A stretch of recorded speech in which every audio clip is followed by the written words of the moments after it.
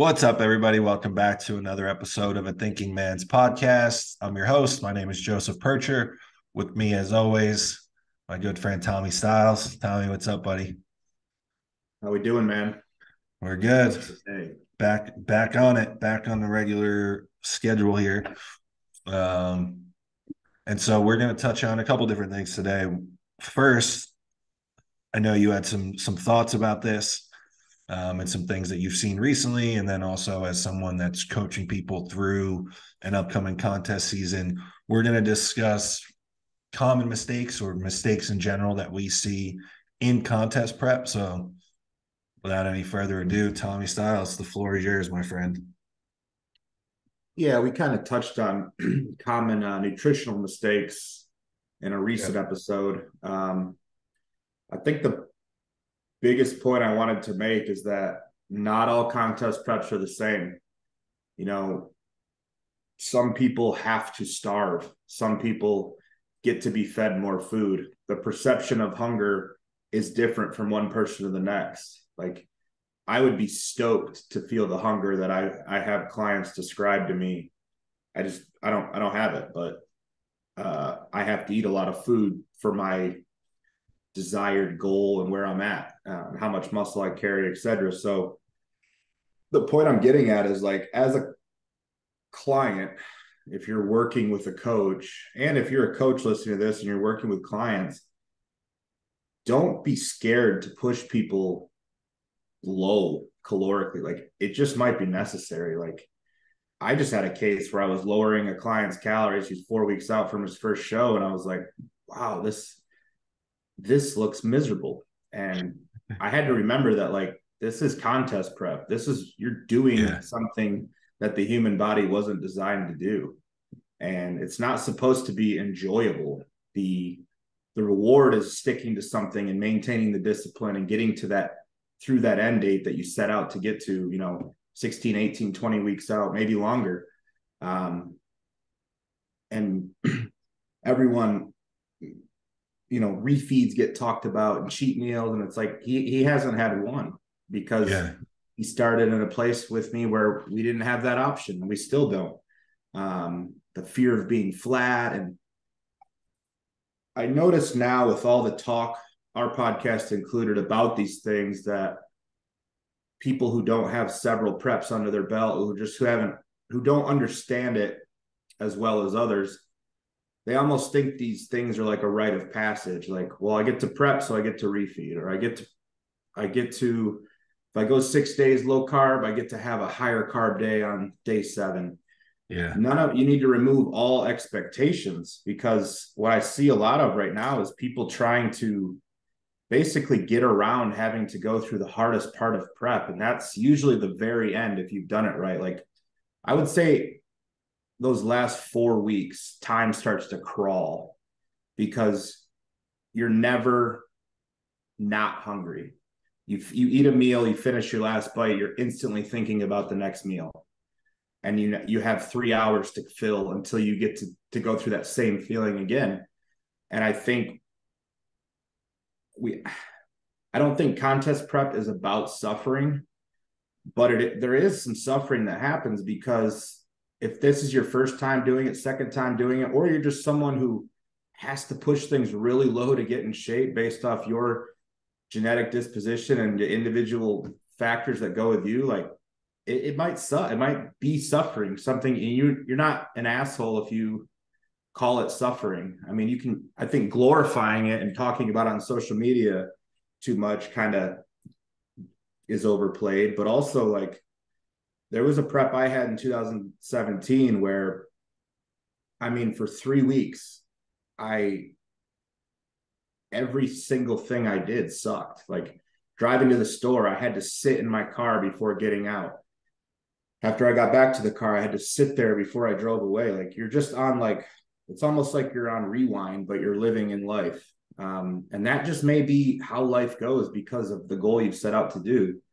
And I think in today's climate, we would see a client complain about having to feel like that, and a coach, for fear of maybe losing the client, would cave to the demands of the client. Like, okay, let's have a refeed, or okay, let's use these hunger hacks. Like, I've never provided my clients with any ways of hacking hunger other than the hunger that you're feeling is what you need to go through to get to your goal. Blast through it, run through adversity, not around it.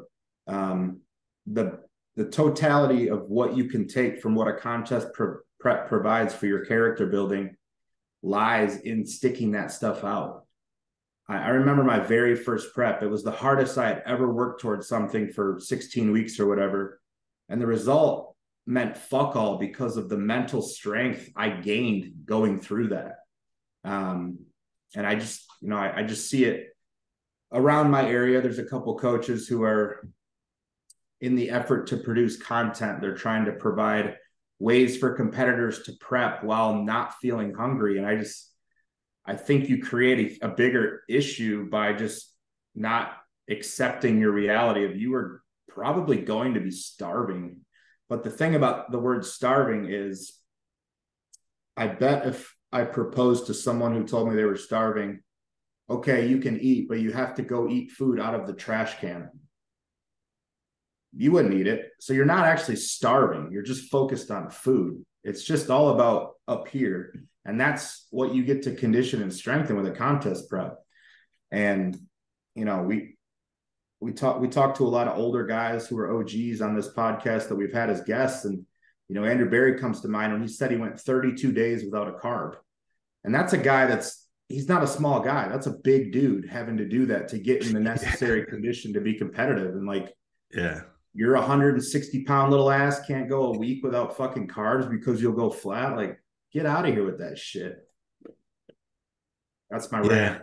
Yeah, no, it's a good start.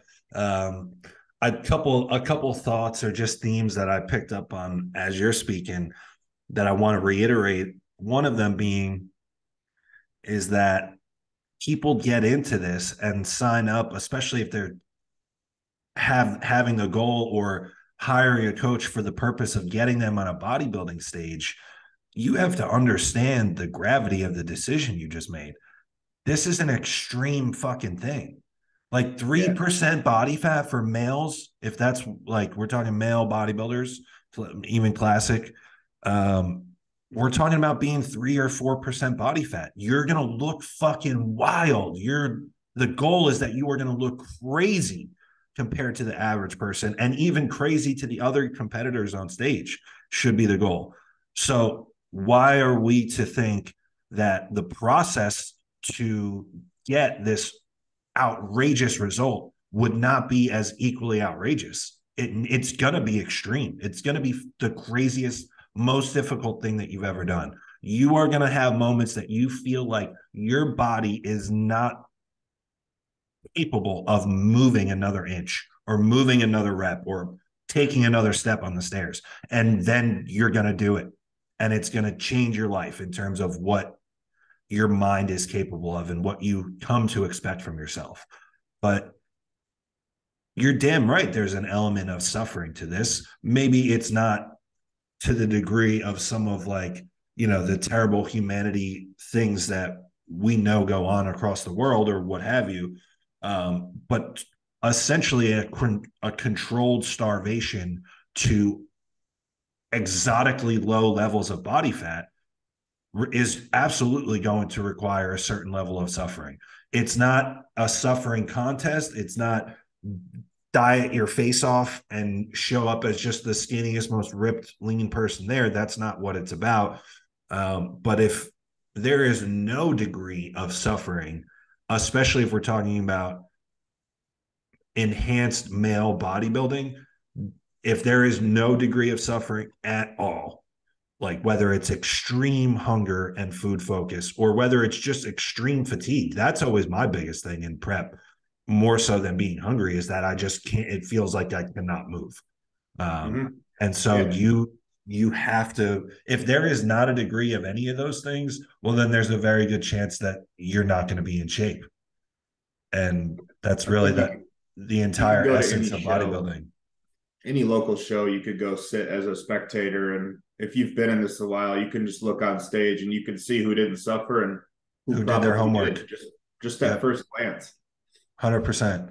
Yeah, you see it right away. It becomes very obvious. You could see it in somebody's face. You could see it in the texture of their muscle and their skin. Like you can see it. And because you're there in person, it's even more obvious than it is on Instagram or, any of these social media platforms. Because when you're there in person and you see someone 3D moving in action and they're peeled, you see it the moment they step out from behind the curtain and walk across the stage. You can see when somebody is peeled immediately, and that's really what you should be shooting for. So knowing, I think as we talk through this, I almost wonder if part of this has been like the glorification of mediocrity, mostly on social media. Like so many people I see that post stage photos get 600 likes and 400 comments of people saying they killed it, they're ripped, they're peeled, can't believe that you didn't win, what were the judges looking at? And the photos are mediocre at best. Most of the time these are people that were not in true stage conditioning, and then they still get that type of reinforcement and gratification. So then other people see that.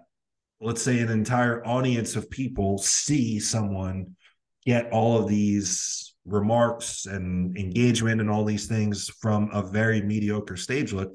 That's all they're going to come to expect from themselves. Then that's a standard then that they're okay with. So they're not willing to go to the end of the earth because the result is not that extreme to them, because they've just come to accept mediocrity. So I think that's an issue with it as well. And I then think that's also, probably the biggest component is the mediocrity, because if you have only yes men in your camp, then you will never rise above what their level is. Typically, yes men are mediocre type people, so it does play a role. Social media also creates the culture of people thinking they know how prep is not black and white, but at the end of the day, like it is in a sense of like, you're going to do more cardio, you're going to eat less food, and you're going to try to maintain your training and train as hard as you can.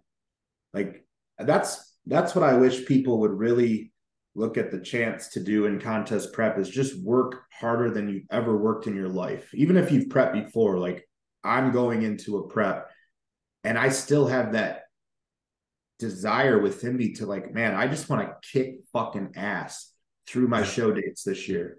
Like that's all I want to do.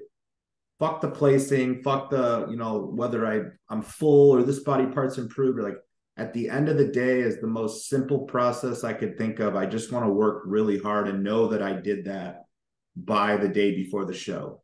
And then I can sit there, get tan. Usually, man, if you really do it right, there's going to be a point at about a week out that there's still work to be done, but at a certain moment, maybe after your last meal on the Monday before the show, man, I've had some moments where I kicked my feet up and I was like, I just fucking murdered this shit from start to finish for an extended period of time. Like there's a lot of pride in doing something that other people would have folded. Yeah. And other people, I mean, at this point, the way the world's going, like we're talking like 99% of the people would fold. Like most people can't even follow it. It's truly like a 99.9 type situation if we're talking about everybody. 100%. Because I mean, what you're willingly putting yourself through, like we talk about world starvation, is like those people aren't going to the gym and performing. They're just starving and they're living just trying to survive. Yeah. Different variables. Yeah. But like it's calculated starvation, but you still have to perform. You still have a job to perform. You may have like kids you may have people dependent on you to show up still. Like there's a lot that you're taking on to do this thing as well. And we kind of have veered away from, but like, you just can't, there are no rules. You can't be there are no rules. And then also it almost feels like there's a super low. They may need to go super low, but also I feel like there's a lack of respect for the process. Like you were just mentioning all these external factors. Like if you have all this stuff going on, like bodybuilding, let's not get it twisted. Bodybuilding is a luxury. To be able to do this and afford this and do this at a high level every day, it's a complete luxury that you've been able to tailor your life so that you could fit in this all-consuming hobby of yours. So if you're someone that bodybuilds and then you have all these other external factors, you run a business, you have a job, you have a family, you have kids, any of these other things, you coach your kids soccer, any of this stuff, like you need to be prepared that you just added the biggest stress that you're ever going to encounter on top of your day-to-day routine. So it's going to take like a superstar effort from you to juggle and manage all of it. Like, no questions aside, you're about to put yourself through a period that will take more effort and time management and like dedicated just effort towards nailing all of it and being excellent at all of it. It's going to be one of the most difficult periods of your life if you're one of these people that has all these external factors. So there needs to be a respect for that process, both in terms of, like we were talking about earlier, what the standard is that you are expecting from yourself at the end. Because whatever that standard is that you are expecting for yourself is going to dictate how well you execute on a day-to-day basis. If you don't expect that much from yourself, you're not going to do that much. But then also setting up the process, like having a respect for the process to where you set it up so all these other things in life are facilitating you being your best at the most important part of your year as a competitive bodybuilder. Yeah, and there's tons of different variables we could run through to tell people how to set yourself up, but it's so individually specific that to your point, there is no rules. You're right. Like the main thing that you were bringing up earlier was like, man, all these people are trying to sell this golden ticket of here, come sign up for my contest prep, and you're never going to be hungry, and you're going to eat all the food, and we're going to get you shredded. And it's like, man, that's not anybody. Even with the length of prep, I see so many people that like are like, oh, I want, hey, can I hire you? I want to do a show in 12 weeks. And it's like, whoa, like, man, you're so far off from doing this. Like, one, like this, we could do it in 12 weeks and it would be a fucking wreck and it would be miserable on your end. Or if you just give yourself enough time, you set yourself up so much better. So that's another thing too. Like, yeah, if you try to do 20 weeks of work in 12 weeks, you're going to have to, that's going to be an even more extreme process. So if you sign up and know that that's your circumstance, hey, I'm signing up for a fucking 12-week shotgun prep. Well, then you more than anybody need to be prepared for a brutal process. Like, that's an extreme result to try to get in 12 weeks. So the process is going to be fucking extreme.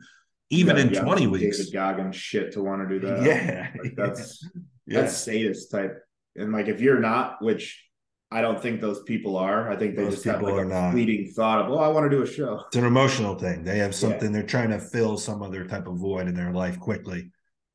Yeah. And I've done that myself. I've done that myself. Yeah.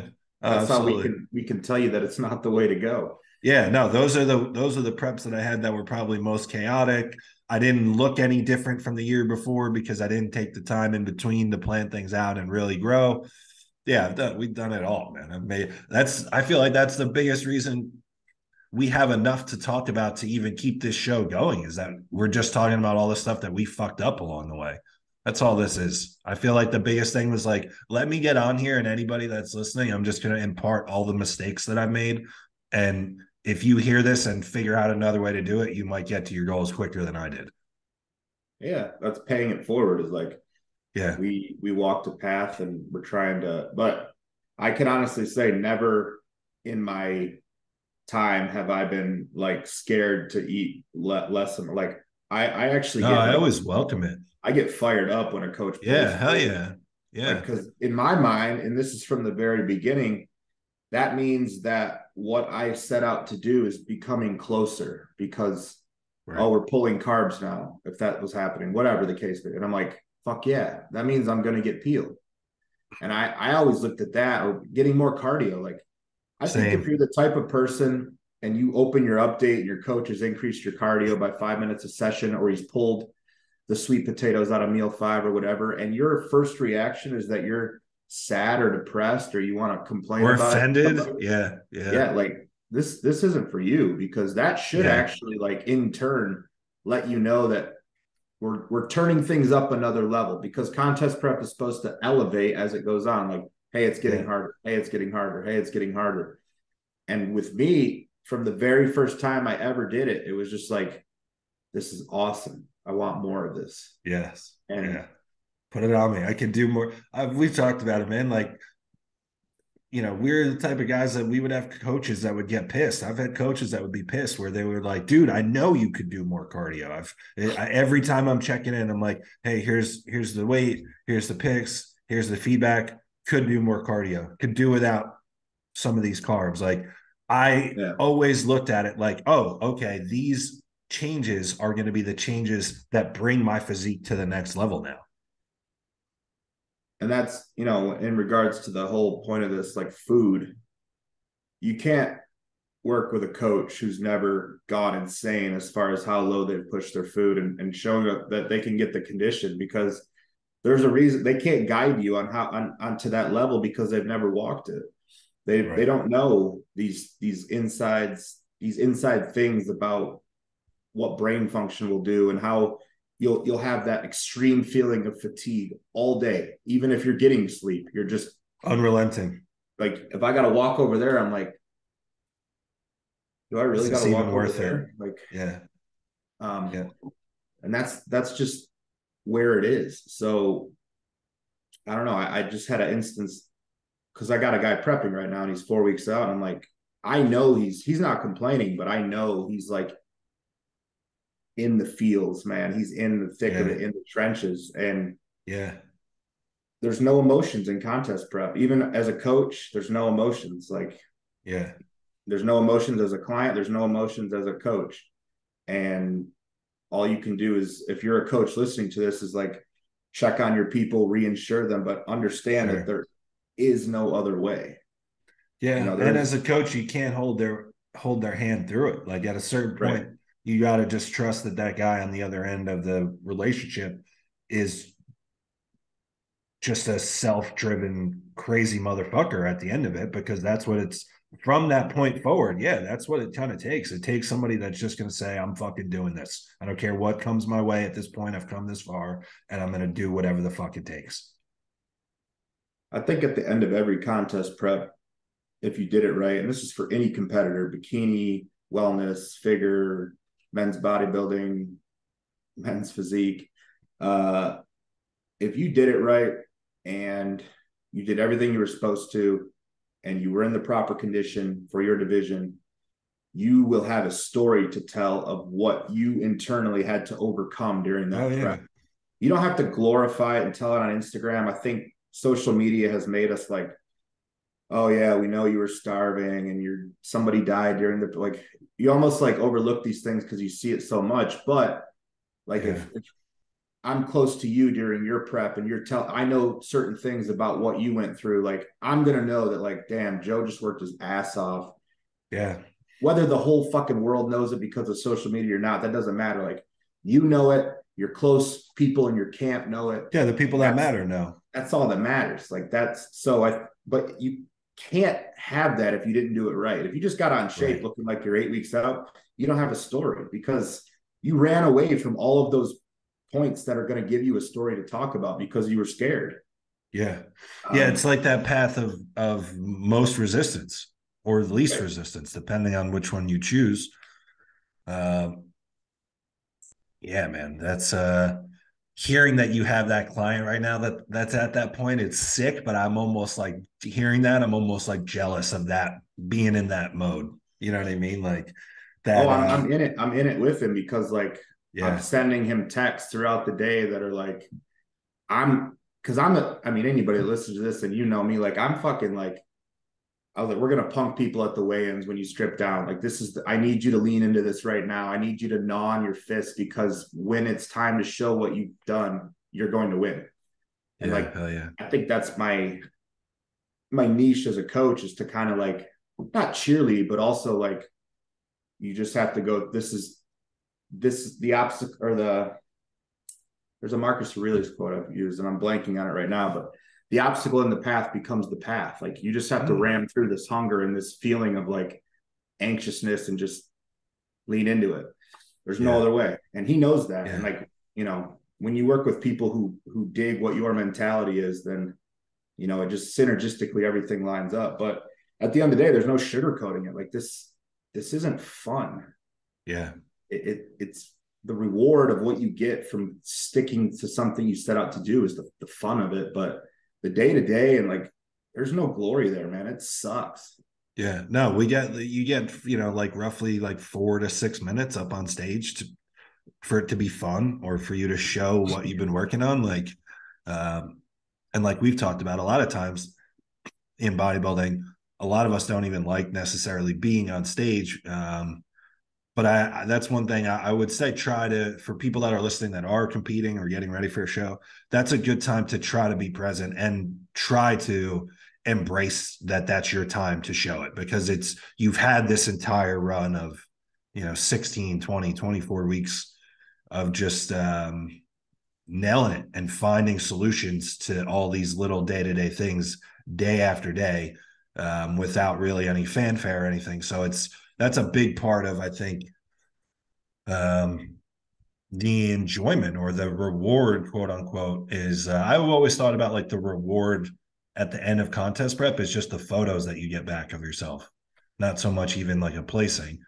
That's why I always tell. I Because mean, it I've just said it speaks on. for itself. Like if you're dug Yeah, out, like we were saying before, like if you get photos where you turn around and squeeze your glutes and your hamstrings and pull back for you have a wild ass Christmas tree that's undeniable to everybody that's there and everybody that sees it, then I won as far as I'm concerned. Like that was what I got in this to do. yeah. No, I mean, even Like just I got a message the from whole a guy process. that I didn't know prior to my last show. And he was just there. He was there with a group of friends for a different friend.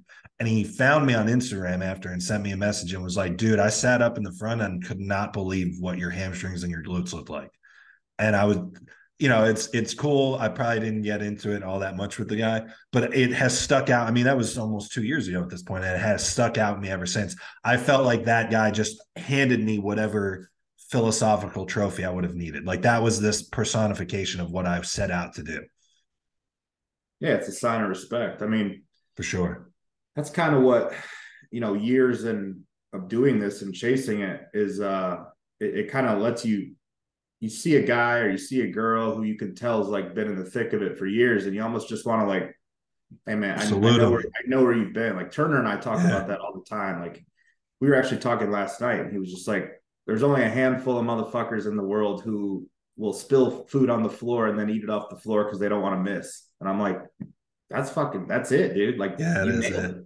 Yeah. And someone listening to this is like, oh, that's gross. Why would you eat food off the floor? And it's like, you don't get it. Yeah, you don't get You it. don't get it. Like, You haven't been in enough of those scenarios to know like that it's kind of a no-brainer actually. And it is what it is. yeah, Uh, like if I forgot a fork, like there's no other option other than to eat with my hands. Like yeah, yeah. I don't. It never even occurred to me to ask somebody if that was the way to go when I was younger. Like, just gonna do it. Yeah, So see, that's one thing, man. These guys now, I think, because we're so accessible and all this information is so accessible, they need their handheld for all of, like, they need to be told that, yes, this next action is okay to take. Whereas for us, it was it was so hands off. It was just, here's a plan and then go out into the world and figure it out how this fits within your own circumstance and just come back to me at the end of the week when you've done it all. Like, not a new email every day. Hey, what about my blood glucose was 91 today? Hey, what about this? I felt a little digestive issue. Like, no, there was none of that. Like, it was just, hey, I'm just going to go bodybuild and follow this plan. And I'll see you in a week. And like, I'm proud to say that we offer a higher level than that now, but also it's just almost crippled some of these guys. And I've talked about that a little bit here recently on the last couple of shows, but I just want to see more people just be about bodybuilding, like just be about the action, like just go live it. And then we'll talk about it at the end of the week. yeah, I mean, Big Ron said that on our show. Like in his time, it was like they got too fat, or as an example, and then now it's like guys are afraid to put on any size, and it's like the pendulum got swung way too far. We've made coaching a lot better, and we're covering more aspects of the overall process, but also we've created a huge facet for paralysis by analysis.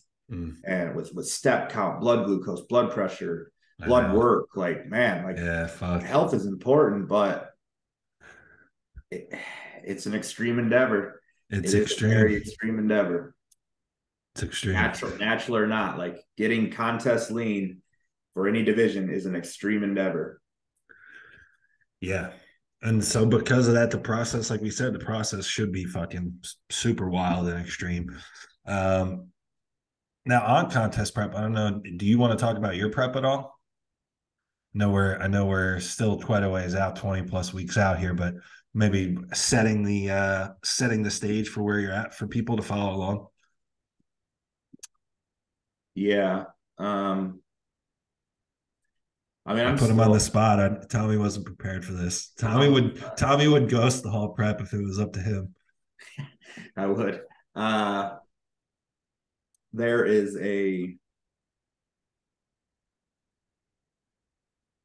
as far as like the X's and O's of prep, that's no, it is what it is. Like, I think because I live my whole year like I'm in prep, there's really no grand transition. No, I know that, but where? How many weeks? Like, what's going on? What's the goal? What's the I'm show? 20 plus. 20 plus weeks. I think I don't know when it starts. I mean, Dom calls the shots. So 16 to 18 weeks out, I would assume like prep starts, Yeah, but I'm and that's still, Dom Cardone that you're working with yeah, we do out have in Vegas. multiple Doms. Yeah, Um, as far as food, I mean, this is the most food I've eaten for this long of a period without digestion issues. Okay. From April 2022 to now, like it's just been consistently north of 5,000 calories on Yeah. my training days, and then non-training days is like 35 to 3,700. Oh, so pretty good dip. Yeah, and that's really helped my appetite at least stay Interesting. present. Um, and I've learned a lot, with nutrition with Dom. Like, That's almost like a Phil Viz slash Justin Harris type method. Those guys are yeah, big on that as two examples, um, where they intentionally. It's almost like you're digging out more carbs and food that you can be sensitive to on those training days, and by bringing it back on rest days, which is something yeah, I've done. I've used that with different clients, but I have seen it. And then in your case, it's such an extreme example of how much food is on the high end of training days. It's I thought that's an interesting thing to note. yeah. It's been really helpful as far as not. I shouldn't say not being miserable, because I mean it sucks. Eating is definitely a chore for me, but When do it's you get also, hungry? At what point will you start to feel hunger? 10 weeks out, 8 weeks out? I don't know. Yeah. In I years have past, though, I no mean, when do you? What's typical for you? maybe And then are you 8. somebody 8 weeks? And then is it food focus or are you actually hungry?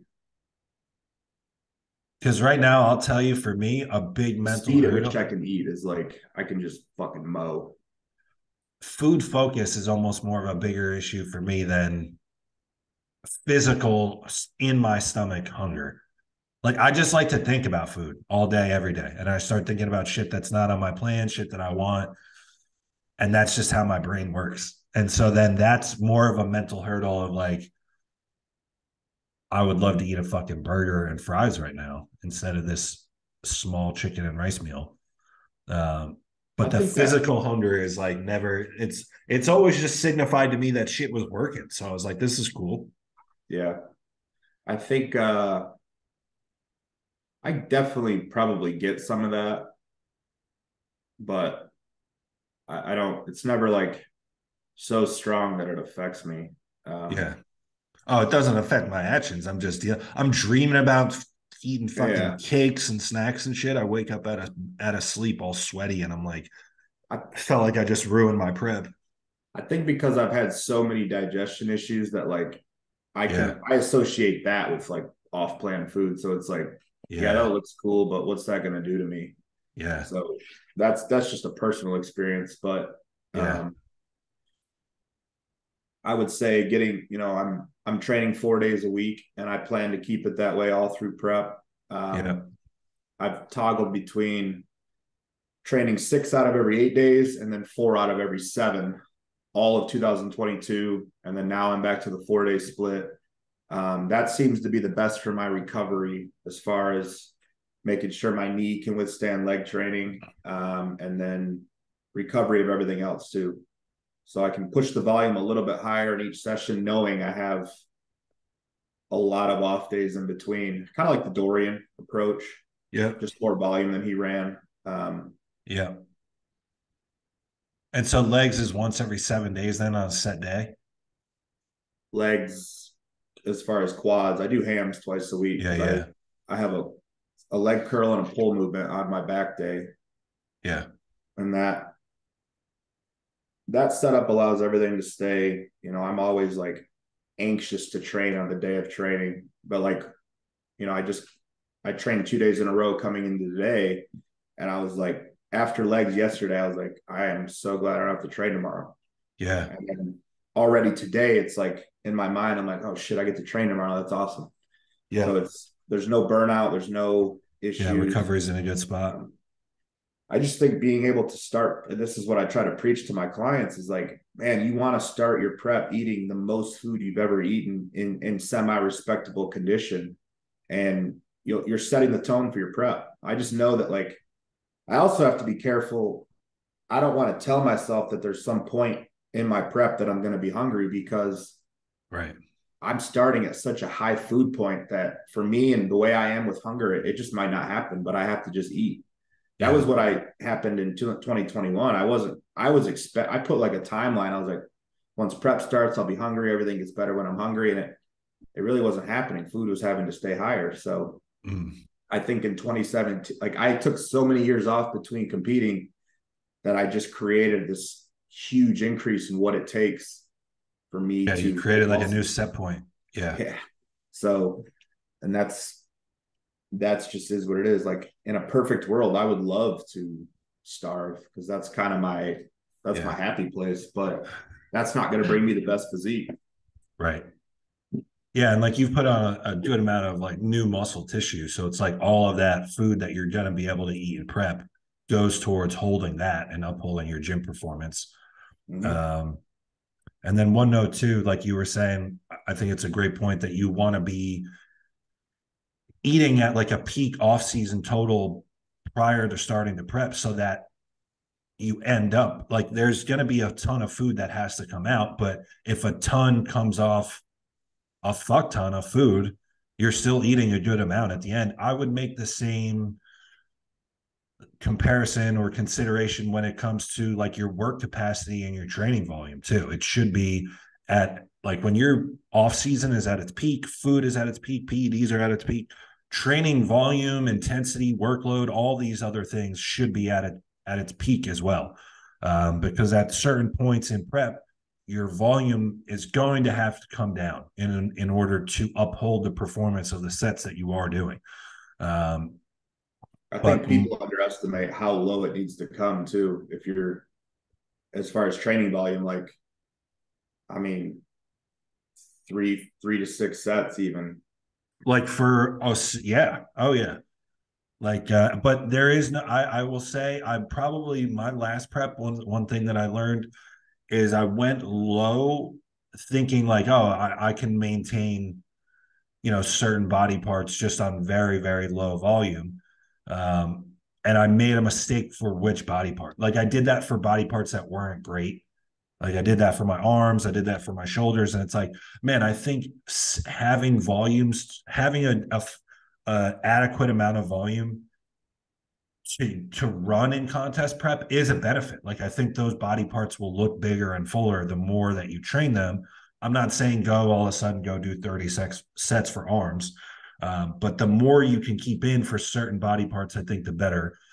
Um, so being at like a really high work capacity, how much work can you handle at the peak of your off season? It gives you more to play with. Like if for example, you're coming down, like your back is fucking killer, Tommy. So knowing that like you essentially don't have to do that much, like you are absolutely at the end of your contest prep holding your back on 4 to 6 sets a week. And it's like knowing that then you probably can handle a little bit more on body parts that you really want to maintain, your legs or your chest, whatever the case is. Um, so just a thought and something that I reminded myself of from the last contest prep that I thought was a mistake was probably getting too like pushing that theory that hey, it probably takes way less than we expect for training volume to uphold what we have, especially when you're on PEDs. And I agree. I think you can hold muscle in a pretty minimal amount of volume, but also I think I just crossed the line and went too far testing it, like seeing how little I could get away with. So that's a mistake I think I made. Yeah. I I think for me, it's what I really want to going into the prep. My thoughts with training volume are because I did make changes in March of 22 in my off season up until now, of where I don't do just strictly top set back off set. Like some exercises are programmed to where it's 2 sets, same amount of reps, say 8 to 10, 2 sets of 8 to 10. I don't go up weight until I can get both sets for 10 reps with quality form, and then Yeah. I'll bump load. So in thinking of like going into contest prep, it's like at some point I'm ready to drop off one of those sets of that exercise as needed if it means holding a certain level of strength for overall. Yeah. So I think because of what I did in my off season, getting away from like, because I've been a lot stronger on every movement I do currently that I'm posting. Like I've been much stronger as far as the loads I've used. I just recalibrated everything, added in a bit more volume, made volume a way to progress instead of just Yeah. strictly load. And it's helped my physique as far as holding more fullness and a Yeah. different look. And it's also helped with injuries. Yeah. I made a post yesterday about And this. longevity. Like we've Yeah, talked about. I remember making this point to each other probably over a year ago, where it's like, man, I want to do this for the next 10 years. yeah. But I also like we have a lot of younger listeners. Like that's not for you. Like if you're Yeah. Yeah. under 7 years of training experience, truly, like you probably need less volume than you're doing, and you just need to focus on strength. Yeah. And I would say those first like 5 to 7 years. For sure, 5. Yeah. 5 to 7 should not, like, you should be in there still just clanging and banging and training your ass off. That should be more the thought. Yeah, I've definitely that's been a lot of my feedback lately to some of my younger guys is just like, hey, I need you to actually a guy recently, I said, I need you to train like an animal, but don't be a meathead. Mm, And that was like, don't do stupid shit like 1 rep maxes, but right. also don't be so focused on total control of like there is a little bit of like how do you tell someone to train a little bit like Branch Warren but don't. I was just gonna say, I've Yeah, told my clients on certain movements, just go in and be Branch Warren. Like yeah, like upper take the back rows, governor. if the setup is right, like yeah, like these little lat exercises that we do have their place and they're accurate and it's pretty slow and controlled. But man, like if you get into like a good chest supported fucking upper back row and like you just need to let your back stretch under a fuck ton of load and then do everything that you can to drive it up. Like I've said that to my clients. Like some movements you want to be super accurate, some movements you just need to be Branch Warren and just let it fucking rip. Yeah, and I still to this day I have that ability to flip that switch because like some days I go in there and it's like I'm not filming anything, it's all music today, fucking Eminem show 2004, and I am fucking everyone is going to look at me because I'm making a scene, not necessarily being an asshole, but I'm training that hard today. Yeah. Yeah, And it's a good one. That's my I'll go in and just blare some fucking Limp Biscuit if I'm having a day like that and just have them scream in my ear yeah, for an hour and a half. see I've realized as I've gotten older, like there's certain screaming that like there's a level where I get anxiety. I'm like, this is too much. Oh, So for sure, dude. And have you stop ever yelling. gotten through like been through like say you're 2/3 of a way through a brutal leg workout and now the headphones just permanently have to come out? I don't know if that's a weird thing, but I so often I will get through like 2/3 of my leg workout. And then for whatever reason, at a certain point, I'm like, I just can't do the headphones anymore. Like it's just too much. I don't know if it's like an anxiety thing or a lack of an attention span or what, but I'm like, this is just too much for me to focus on. Like I need to get through this. You do those, the AirPods? Yeah. Yeah, so do I. I used to back in the day. I had the Beats by Dre, the boom. Me too. I always felt like I always made it a point, no matter what was going on in my life. If I was starting a contest prep, I was getting myself a new pair of the studios that would fully encapsulate your entire ear. And it was like I'm going to war. Like I'm going into my own world and I'm fucking doing this shit. Now we poke fun at people that kind of use that shit. And it's like, oh, we're going to war, brother. Like Yeah, but that was my mentality. Like that's how I thought about things. So I think um whatever it takes to get yourself to do what you need to do. I mean, I think social media has given people the ability to broadcast what mm, years ago we just kept to ourselves, and that was that. Like you didn't have to like yeah, have a reel with some fucking Machiavelli motivation I montage to it. know. Like Yeah. you did that on your No, own. you just played that Machiavelli video in your ears and just did Yeah, whatever you needed to do and nobody knew about. Like only you knew that you just did what you needed to do. yeah, exactly. And I think that's why it gets such a stain on it now, because it is a tool. It is a tool. Like you have to be your own quote unquote motivation. It is a tool to derive things from, but the broadcasting of it and like the lengths people are willing to go to like I know. show everybody how hard they work is just kind of where everyone's just like they just watched a soap opera when they see shit like that. So, but Yeah. we're all doing it. I mean, even me, like I will, there are so many different things that I have a connection to, even songs. Like, um, there's a reason probably where I can't get into new rap. It's because, Oh yeah, man, dude. 12-year-old I'm Tommy was banging the I'm Eminem show. I'm rocking the same shit. Exactly. This man was fucking killed when I was 3 years old. I'm still listening to his music. Yeah. Oh man, I've been on a NWA Ice Cube kick. Oh shit. I Wow, you're going dark, huh? Okay. I just like sometimes I like violence. A lot of times I don't like Yeah. words, but Yeah. sometimes I go in there and I'm like, let's talk about murder today. NWA, man, that's a solid place to go when you're in that type of mode. Um, but all right, man, what else do we have? We kind of got off the rails. So contest prep. We've talked about going super low in food and kind of just what to expect from the process. Any other points that you wanted to touch up, maybe on contest prep, your own prep, general mistakes that you see, or anything that you kind of want to kind of wrap up with? My own prep, if there's a way I can document it that provides value, is just I want to touch on psychological stuff throughout the duration of it. Yeah, And we want to hear it in the group.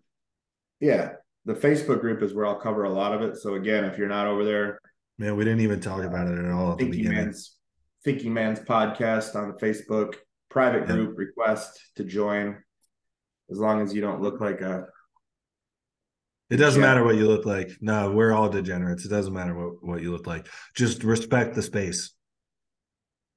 I don't know. Your profile picture determines a lot. No, you're good. You guys come on in. It's actually we've had some good conversations so far. So Yeah, it's been good. It's been cool. And um then basically derived an entire episode out of the questions from the group itself. So that's cool.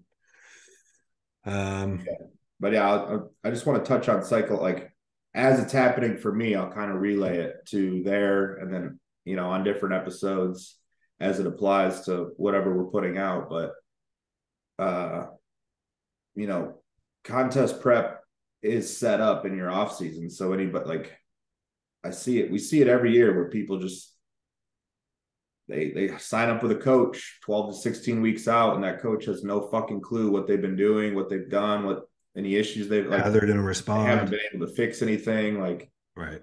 you know, I in respect to myself, like Dom's had me for 9 months now, so he's been Right. able to build my calories. He's been able to see me through a cycle, see my blood work a couple times, see that I'm in a really good spot with blood work starting prep. And I can't tell you how invaluable that is to like hormonally and blood marker wise be and I have a clear runway, because it just sets the tone up here.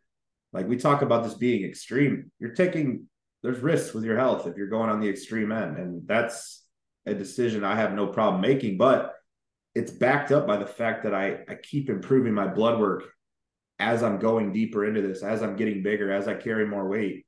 You know, if I saw things that were like issues, then I have a decision to make of like, man, can I really start a contest prep? Right. And if I do, at what cost? I don't have that. So, you know, point is just like give a coach at least 6 months to work with you before you start a prep. That way everything can be, you know, properly aligned. Yeah, you can hit the ground running, man. There's a million different reasons for it. They can dial in your programming in terms of your training volume, how that fits in with how much food you eat. Do you have a training day diet, a rest day diet? Like there's all these little things that take time. And that's why you see the best bodybuilders usually produce their best results when they've been with a coach for years. Mm-hmm. Because you just too, build build a rapport and a synergy with the other person. It's not even just the X's and O's of bodybuilding.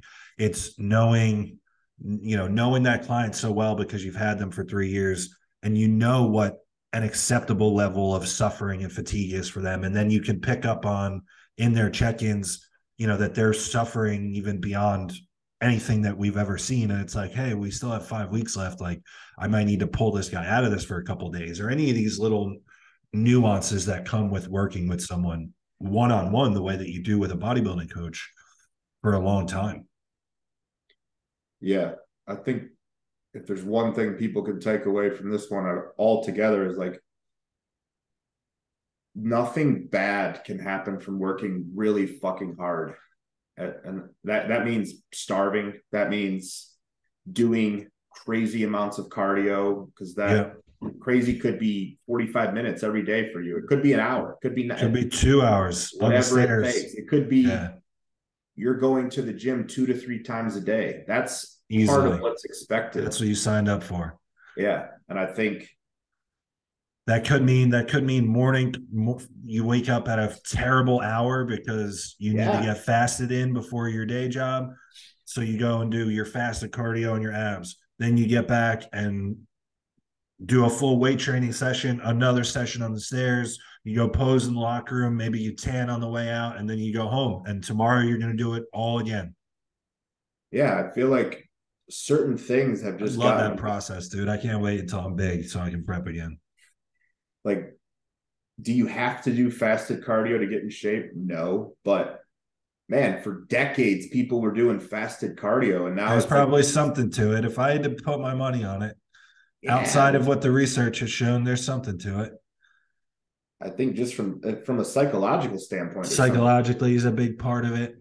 Dopamine driving behavior first thing in the morning, and then also at a certain point, like most people, you wind up having to do doubles. So where does the other one go? Like you have to get up and do it in the morning.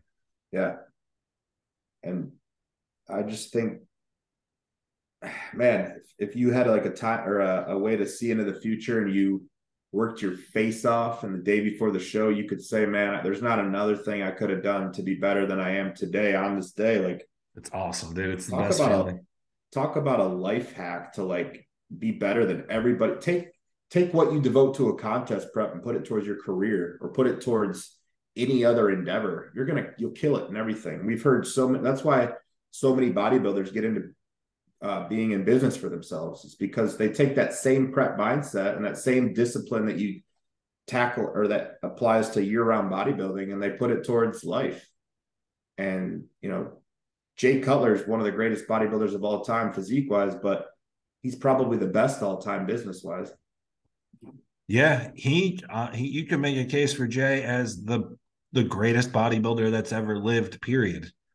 In terms of a big overarching statement like that. Like you've talked about it, you would view him as pretty much the number one ambassador of our sport, period, to anyone external. Yeah. He won however many Arnolds. He won 4 Olympias. He's the only person to ever lose the Olympia, then come back and win it. Mm-hmm. He put an end to the greatest reign in the history of bodybuilding. Mm-hmm. He beat guys that went on and had their own, like Phil. Man, maybe the best bodybuilder of all time, and a big part of that is carrying over that same work ethic to everything else that he did. So, yeah, I think that's a good spot to wrap it up. Like Tommy talked about, we have the Facebook group. Tommy and I both offer online coaching. If you're listening to this still an hour in, I'm sure that's something you already that you know. The links for everything will be below. And for Tommy Stiles, I'm Joseph PIRCHER. This was another episode of a Thinking Man's podcast. And until next time, guys, we are